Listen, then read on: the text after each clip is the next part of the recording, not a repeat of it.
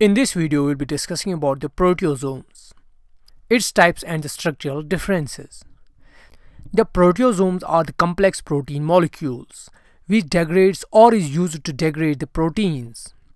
But what kind of protein it degrades? It's used to degrade the misfolded proteins, those misfolded proteins which fails folding in chaperone machinery. It's used to degrade the damaged proteins.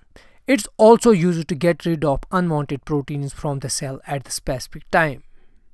If we look at the simple pathway of degradation, we have the protein molecule which is to be degraded. And on this target protein, first of all, the ubiquitination occurs, which is mediated by the ubiquitin ligase enzyme. It adds ubiquitin residues to the protein, thereby marking the target protein for degradation. Here in this diagram, we can see the ubiquitin molecules attached to the target protein.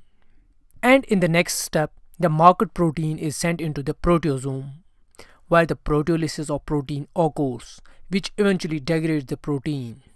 So this is the simple pathway which I have shown here in a brief manner. Now let's see what are the types of proteosomes. First, we have the 26S or 30S proteasome. Second is the Pa28 alpha beta proteasome. Third is the Pa28 gamma proteasome. Fourth one is the Pa200 proteasome. In all these proteosomes, the core particle is the 20S proteasome. Here in this diagram, we can see the core particle. It's made up of 2 alpha subunit rings and 2 beta subunit rings. The inner rings constitute the 2 beta subunits, whereas the outer rings constitute the 2 alpha subunits. Furthermore, the 20S or 30S proteasome is divided into 4 more types. It's first of all standard proteasome, second is the immunoproteasome, third is the thymoproteasome, and the last one is the hybrid proteasome. Now getting into the details. The standard proteasome is made up of 19S plus 20S units, or it's made up of 19S plus 20S plus 19S units. The 19S is the regulatory unit and 20S is the core unit. So what we have here? The first one, which is the 19S plus 20S, it's actually the 26S proteasome. Whereas the second one, that is 19S plus 20S plus 19S, is the 30S proteasome. But in literature and books, you will find that this 19S plus 20S plus 19S is termed as the 26S proteasome, which isn't the actual case here. So for standard proteasome, we have 19S as regulatory molecule.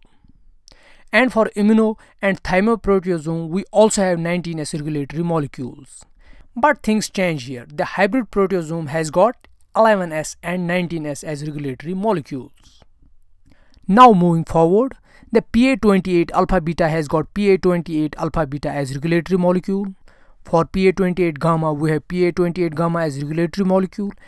And for Pa200, we have got Pa200 as regulatory molecule. So this makes up the types of proteasome with different regulatory molecules but same 20S core.